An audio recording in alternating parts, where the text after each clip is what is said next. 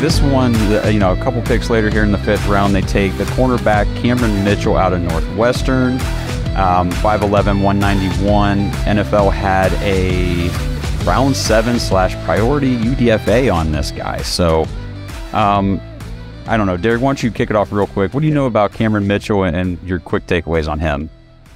One of my favorite picks of this draft. The NFL, the reason why they had that grade on him is because he has dealt with a lot of injuries, and that's literally been the only problem with him, other than he's not like the fastest guy. But you're getting a guy who in a year is probably going to step up and be your slot corner. Okay. I wondered about that because of what I was reading about him. Sound like he's more apt to be playing in the slot, and he's a little bit more physical. Am I right on that? Physical, tough, run support, that kind of thing. But the thing with him that I love, and we've constantly had this conversation about the rovers and the versatility and the guys who can do all kinds of things.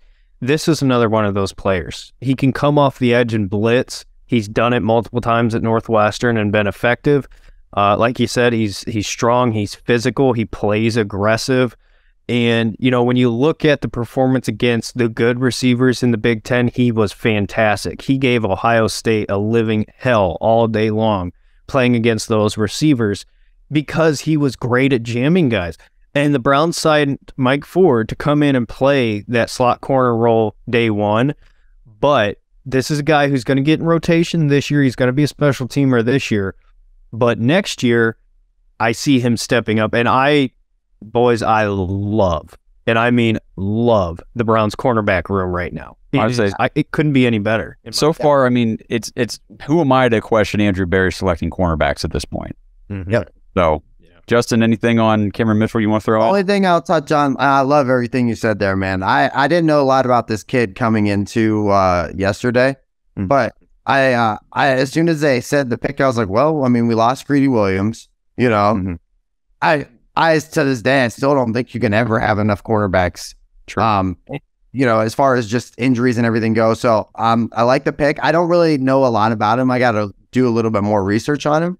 But I mean, I like as far as for where you got him, and don't always trust the, the NFL land stuff, Right. You don't know exactly. Because it was just because of injuries. That was literally the only thing. And not to feel better about it. Not to float my own boat here, but this is a guy that I mocked to the Browns multiple times. And to see his name called at some point in this draft, I was like, let's go. We got one of the guys that got my eyes.